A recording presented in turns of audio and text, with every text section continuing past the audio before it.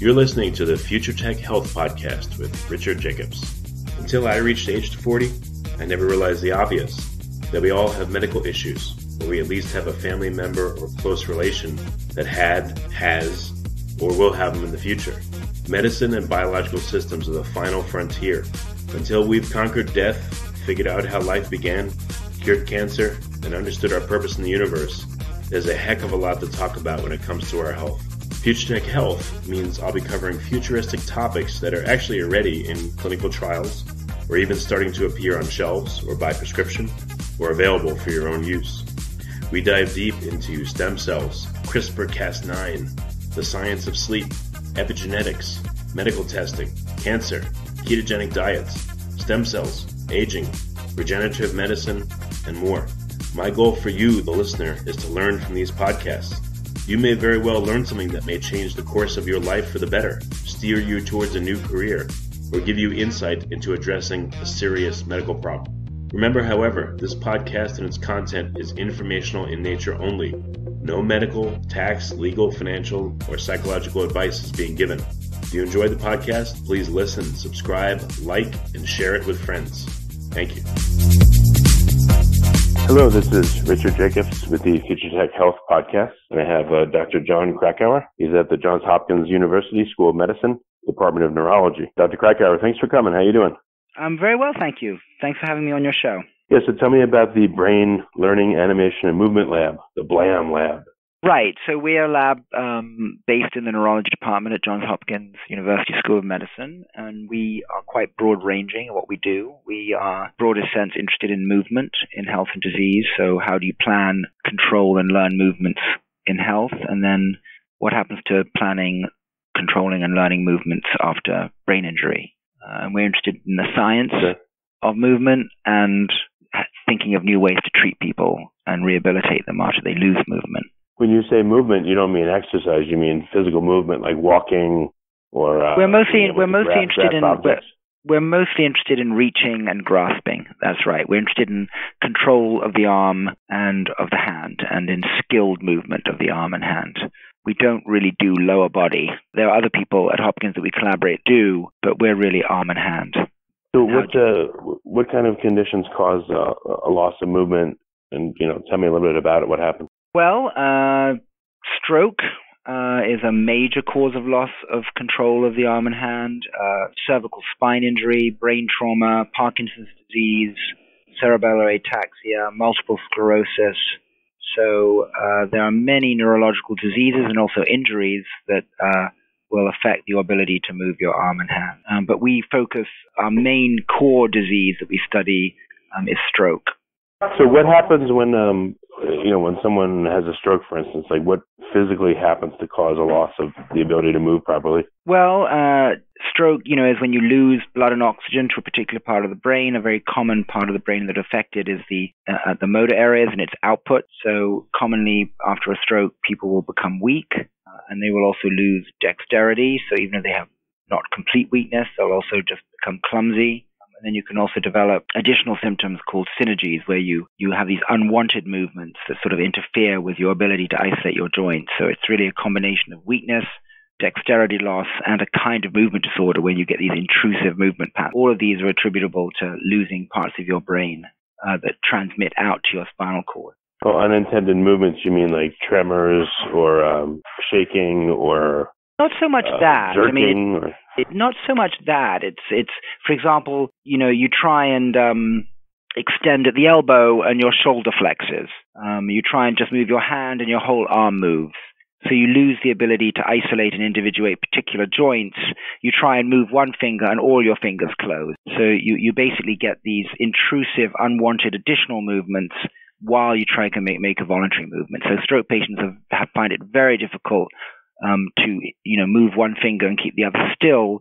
The other fingers get enslaved and go along for the ride. So you try and just flex your forefinger and all your fingers flex. So it's these intrusive... Yeah, I've had injuries myself, and you're right, it is hard to isolate certain muscles, and I've had, a surgery or two where you want to move a certain muscle and you literally can't. Like, you just can't make it move, and you feel like you've lost the connection temporarily to make something move. So I understand. Right, and that's what happens early after stroke. And then when movement ability comes back, it can't be, as you just said, you can't isolate things as well. Other things come along for the ride. And that's sort of what I mean by this additional fact that there's loss, like you just described, and then there's this unwanted intrusion that comes along with the return. So what do you think is happening physically to cause that? Well, we sort of have an idea that humans are particularly dependent on something called the corticospinal tract, which is the projection from your motor cortex in your brain down through your brainstem to your spinal cord, and it connects you directly up to muscles. And that gives us all the dexterity that we have, which is better even than chimpanzees. But the price we pay for having this system is that if you damage it, you're devastated. So what seems to happen is that you lose this descending pathway that's special in humans when you interrupt it anywhere along its path after a stroke. So what happens in a stroke? Well, there are two kinds of strokes. I mean, the most common kind that makes up about 85% of strokes is where a blood vessel is blocked by a clot or by atherosclerosis, and so that part of your brain loses blood and oxygen and dies. So you basically, a stroke is loss of brain tissue through deprivation of blood and oxygen. That's the most common kind of stroke, and there are many causes for that, cardiac conditions and other things. And then there are hemorrhagic strokes, where you basically burst a blood vessel rather than block it, and so you bleed.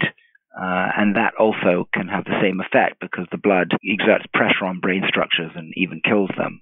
So whether you deprive an area of blood and oxygen or you flood it with high-pressure blood, the consequences can be very similar. So how does it cause loss of motion? Is it just because the brain's not able to send signals properly, even though the plumbing is still there, I guess, for a crude way to put it? Yeah, you've basically killed tissue that's projecting down to the spinal cord, right? You've either interrupted the cables, the white matter, or you've killed the gray matter, but it's basically death of neural tissue. So what are you learning are ways to modulate this effect? Well, we're just trying to find ways to have people try and get better with what they have left.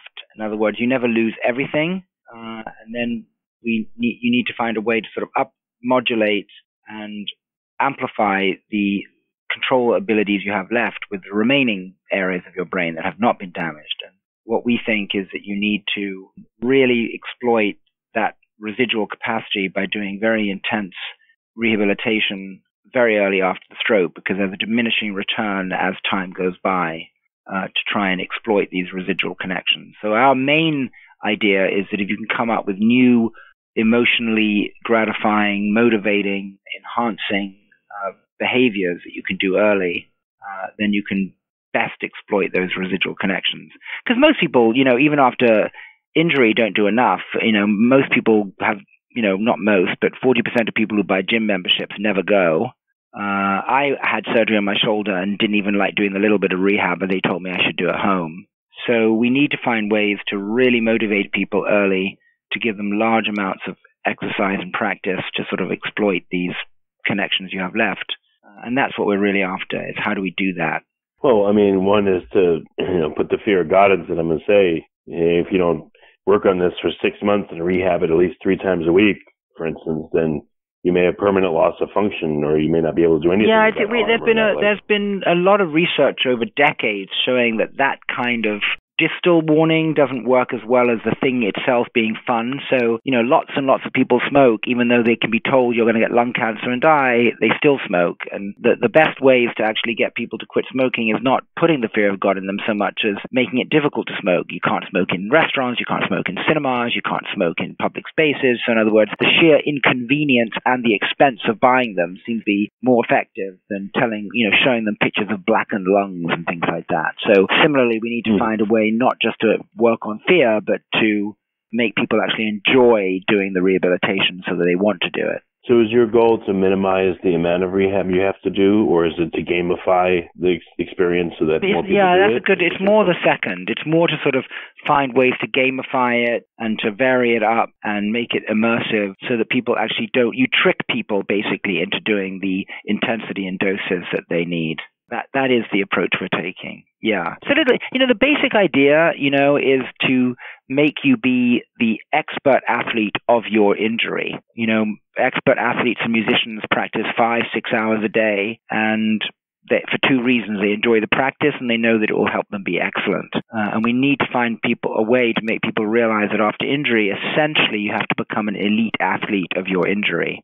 And we admire athletes for what they do. We mistakenly call it, talent or giftedness. But what we're really impressed by is that they were willing to make the sacrifice to practice 5 or 6 hours a day at the expense of everything else. Michael Phelps would practice 5 or 6 hours in the pool and he'd be bored to death, and he would much rather be out on the town. But he was able to sort of forego those things for the practice. And that's, I think, what we need to try and tap into, even in patients, let alone athletes. Well, that's a tough hurdle. I mean, rehab of a half hour a day, I'm sure people don't want to do. How do you get them to do 5-6 hours of the equivalent? I mean, do you have? I know.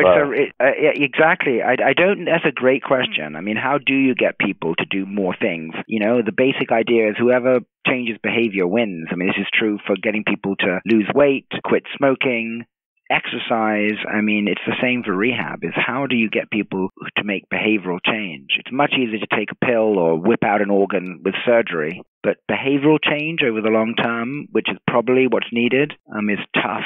And, gamification is one way, I think. Well, what other ways are you exploring? Like, what have you specifically figured out?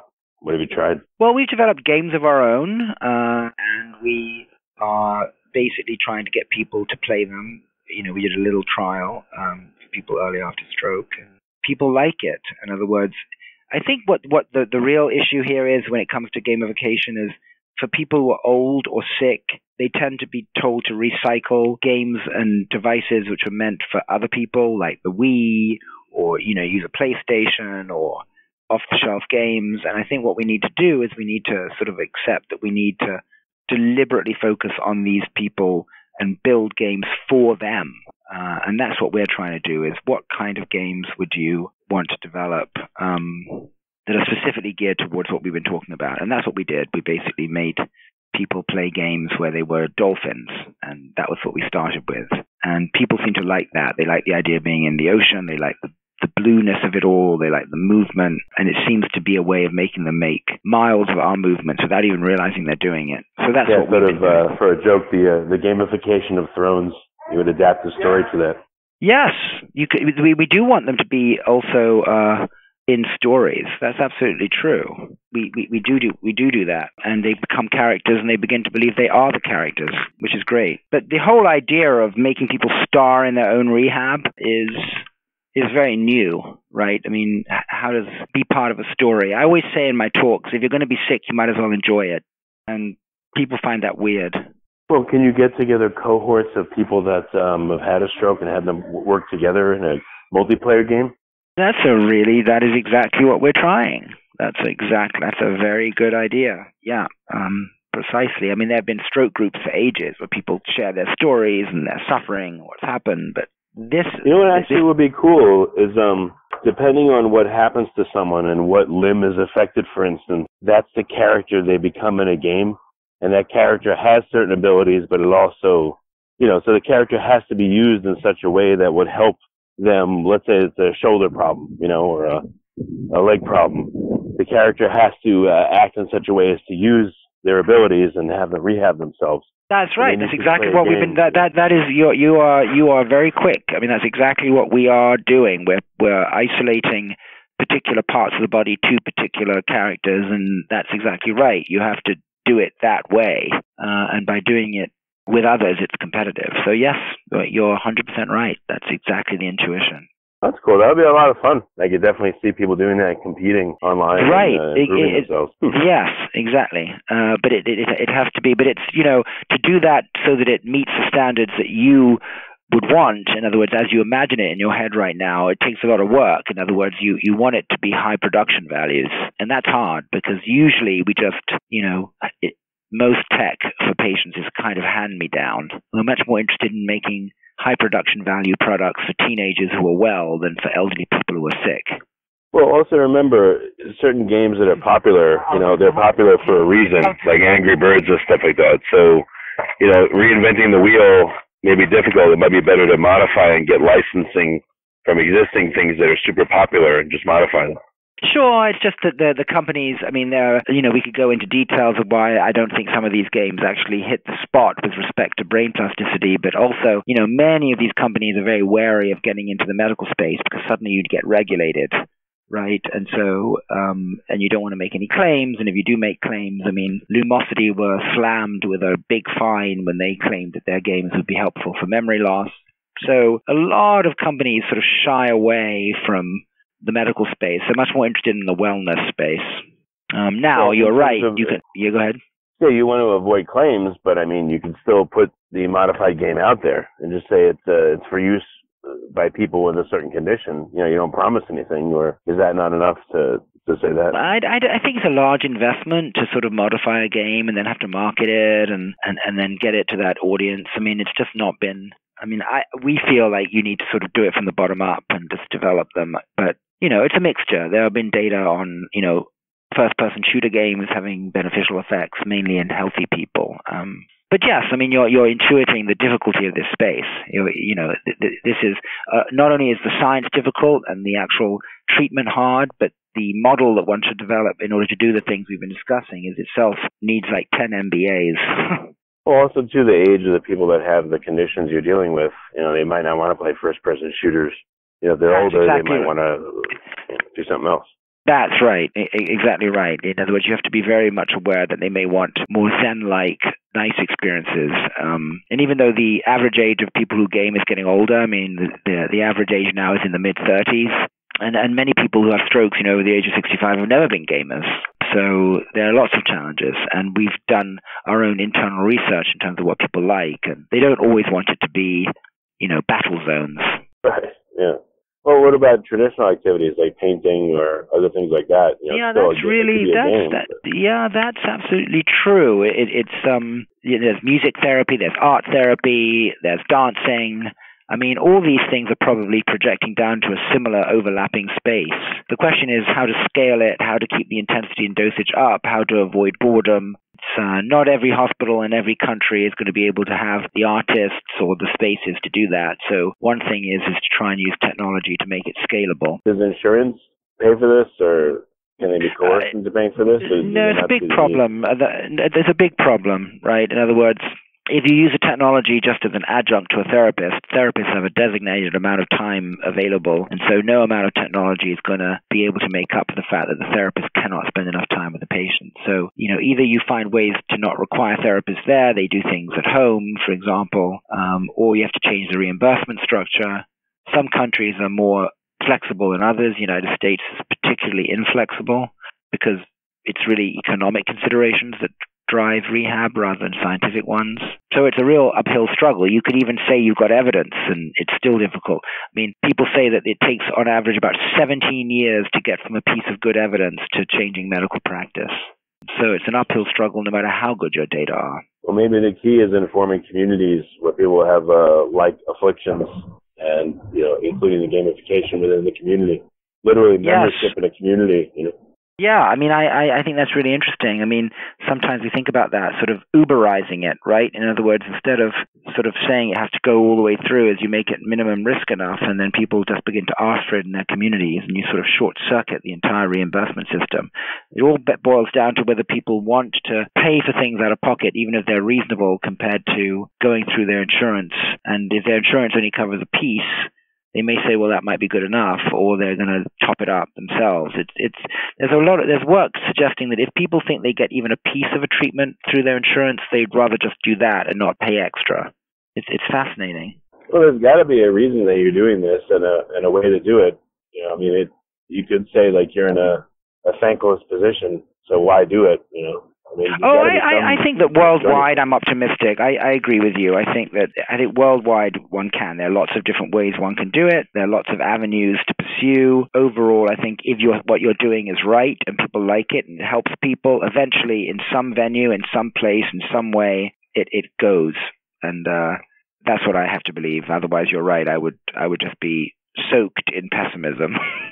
Well, how far have you gotten? Have you gotten any good results with a cohort of people? And Sure. I mean, we've did a small trial with Godolphin in acute stroke patients, and we've got positive results, which we're writing up right now. We've run about a dozen patients in a assisted living facility to see whether it's tolerable and enjoyable for the healthy elderly. We're beginning to look at other patient populations with it. So yes, I think we're on the right track. Okay, very good. So what's coming for you in the next year or so?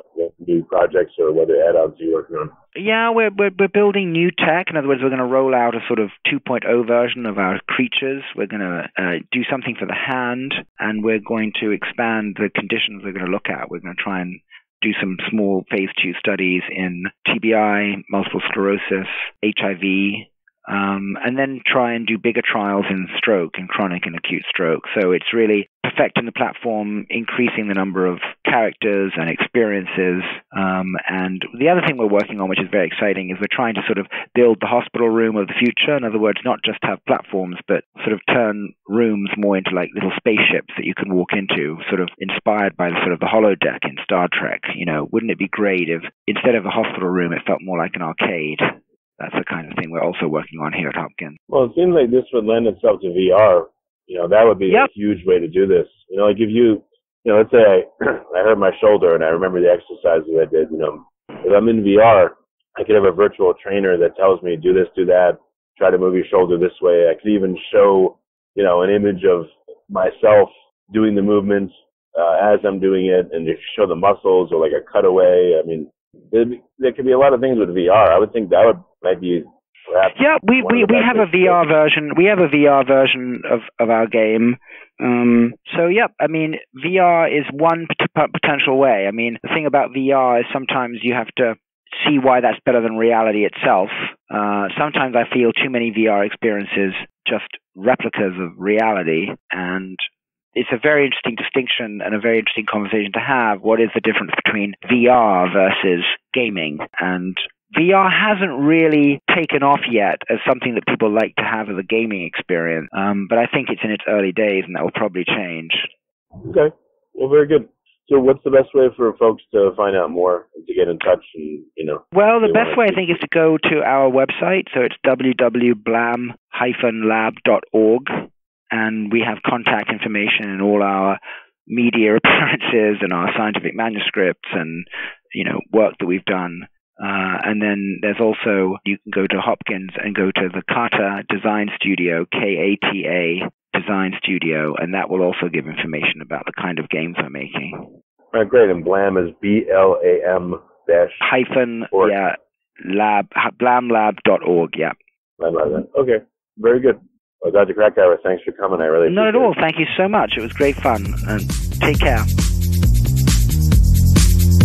You're listening to the Future Tech Health Podcast with Richard Jacobs. Until I reached age 40, I never realized the obvious, that we all have medical issues, or we at least have a family member or close relation that has, or will have them in the future. Medicine and biological systems are the final frontier. Until we've conquered death, figured out how life began, cured cancer, and understood our purpose in the universe, there's a heck of a lot to talk about when it comes to our health. Future Tech Health means I'll be covering futuristic topics that are actually already in clinical trials, or even starting to appear on shelves or by prescription, or available for your own use. We dive deep into stem cells, CRISPR-Cas9, the science of sleep, epigenetics, medical testing, cancer, ketogenic diets, stem cells, aging, regenerative medicine, and more. My goal for you, the listener, is to learn from these podcasts. You may very well learn something that may change the course of your life for the better, steer you towards a new career, or give you insight into addressing a serious medical problem. Remember, however, this podcast and its content is informational in nature only. No medical, tax, legal, financial, or psychological advice is being given.